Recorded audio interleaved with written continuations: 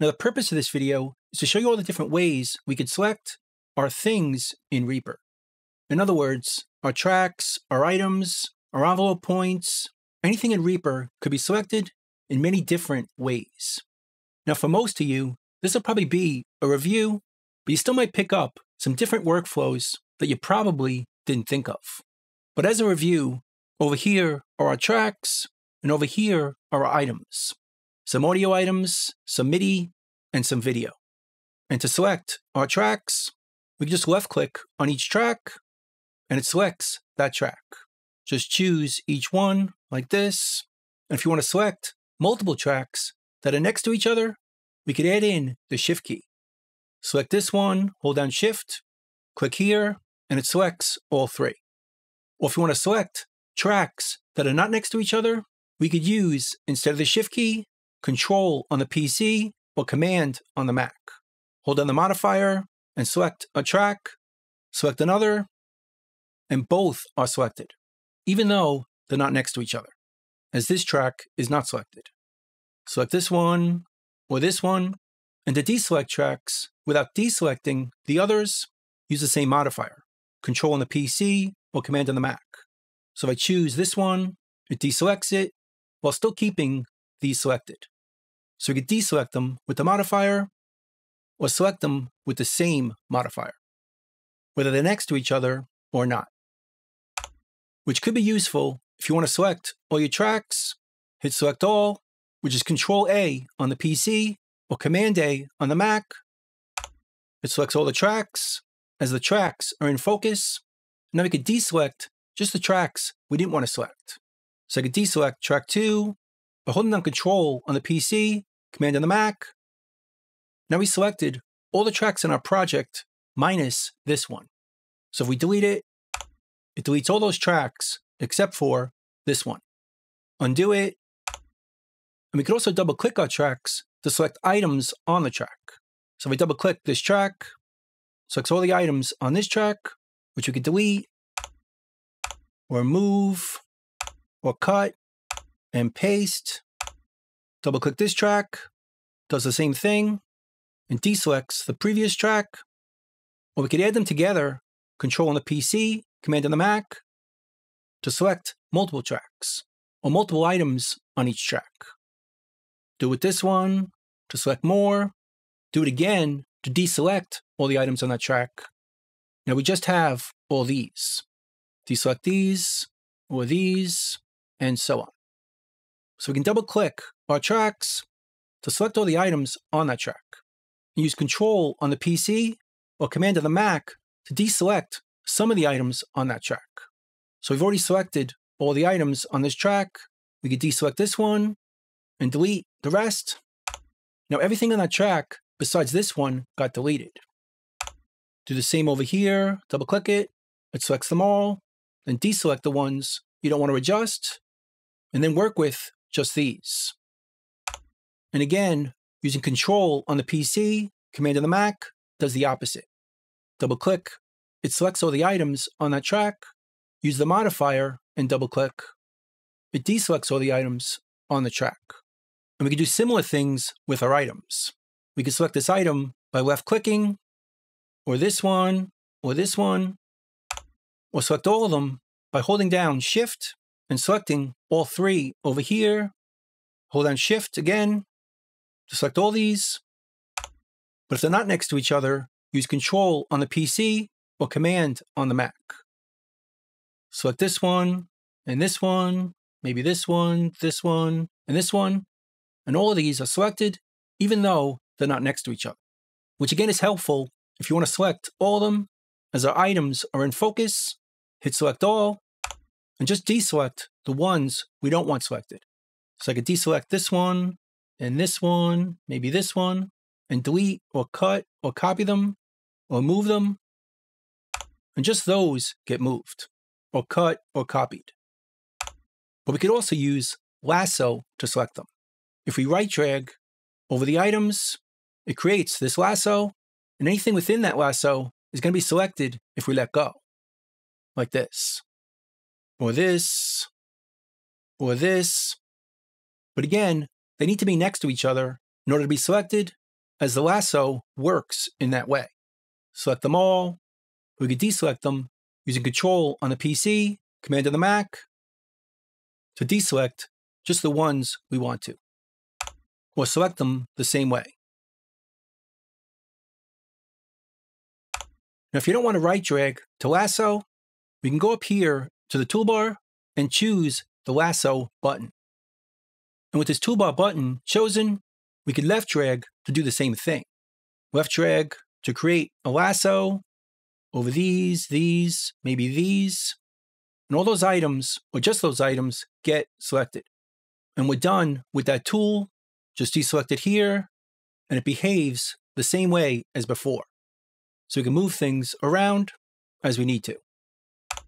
Now, if you notice, when we lasso or select our items, either like this, or lassoing them, when we move them or delete them, they delete as whole items. If we just want to select within items, we could use razor editing. Hold on Alt on the PC, Option on the Mac, and right drag, and that's going to create a razor edit. So we could select just this area of these items, maybe these, or this.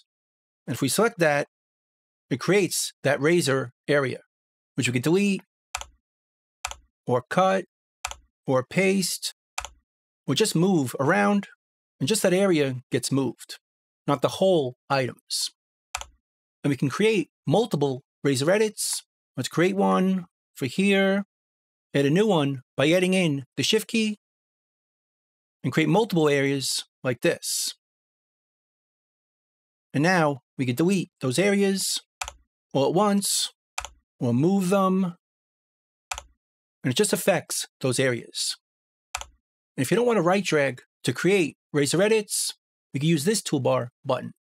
Select it, and now we can left drag, and that creates the razor edits across multiple tracks, multiple items, anywhere we want to edit, just within this area of our items. And just turn it off when we're done to get back to a default behavior. We can move our items like this. Now, if you look up here on the items, we can adjust the volume of each one of our items. Bring it down or up, double click it to go back to 0 or the default. But if we select multiple items, they'll all work together. So we can lasso like this, adjust their volume, and they all adjust together. We'll double click to go back together.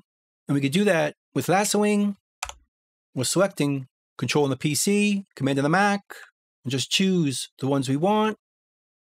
Or select all and deselect the ones we don't want, like this one and this one.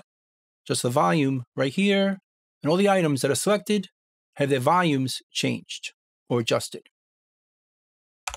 And we could do this with muting our items as well. Here's the mute button. It mutes the item so you don't hear it. Do it on each item, or select multiple items, hold the Shift key, hit any of their buttons, and they all mute or unmute. Select more with lasso, do the same thing. Or again, select all, deselect the ones we don't want, and just mute the others. And they mute or unmute when we click any of the mute buttons. And we can do this with trimming our items. Go to the left side, it turns to a trim tool to trim the left side or the right side. But we could do it with multiple items by selecting them, and they all trim together on the left side or the right side together. And again, we could do it with all of them like this, or deselect the ones we don't want to adjust. And the others will get adjusted on the right side or the left side. And this will also work with adjusting the content within the items. If I hold down Alt on the PC, Option on the Mac, and drag in here, it moves the content within the item without adjusting the item itself, just the content within the item. But if we want to do it with multiple items, we could lasso them, or just select them, or deselect them with that modifier, And now, if we adjust it, they all adjust together, just the content within the items. Now going back to our tracks, we could mute and solo our tracks right here. But we could also do it on multiple items by dragging the mute or solo button. So if I drag from here down, all those tracks get muted, or unmuted the same way. And the same with soloing our tracks. Unsolo them or solo them like this. But the tracks do need to be next to each other. But if they're not, we could still use temporary groups, which means if we select multiple tracks, they'll all work together. So if I select this one and this one, again using Control on the PC, Command on the Mac, and if I hit the mute button, both tracks get muted or soloed, and again, it's going to work on any track we select. So we could select this one and this one, solo it or mute it, and all the selected tracks get muted or soloed together. And this will also work with the polarity button, reverse it, invert it, or put it back to normal, or the record button. Let's select these 3 tracks, go into record, or all 4, go into record, and all the tracks are in record. We'll take them out right here. It'll also work for volume and pan. So if I adjust the volume on this track, with all these tracks selected, we can adjust the volume of all the tracks together, which is basically a temporary group, as we can turn the group off just by deselecting the tracks. But again, it'll work on pan the same way. Pan to the left or right, and they all pan together, with just the tracks that are selected. And we can also select, in a very similar way, our envelopes, or the envelope points. So if I select this track, type V, it opens up or creates the volume envelope for this track. So we could put in some points. Let's add a bunch, holding down the Shift key. Now we have multiple points to choose. We could select them and adjust them, going up or down. And we could select multiple points the same way.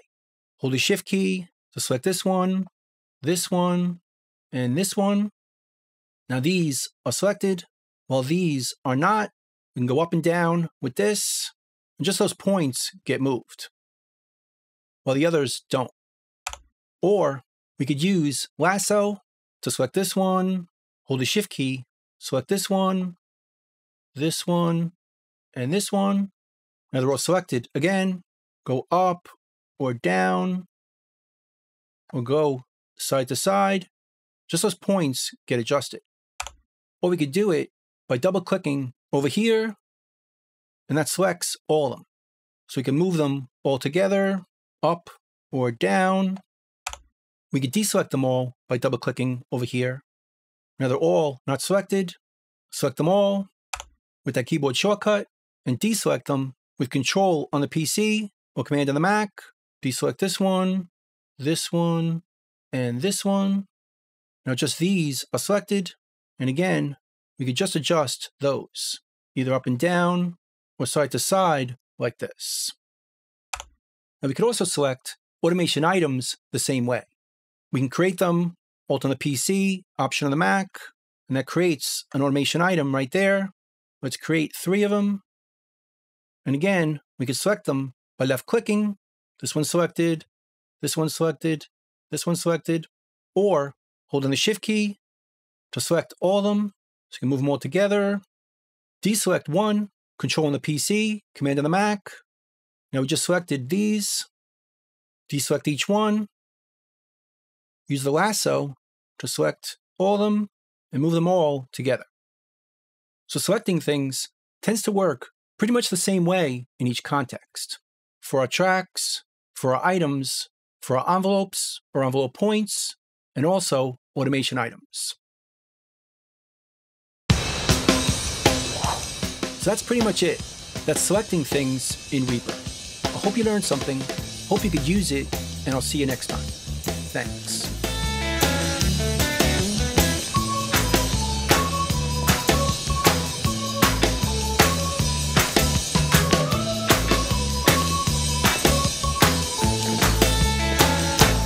Bingo, boys, let's go.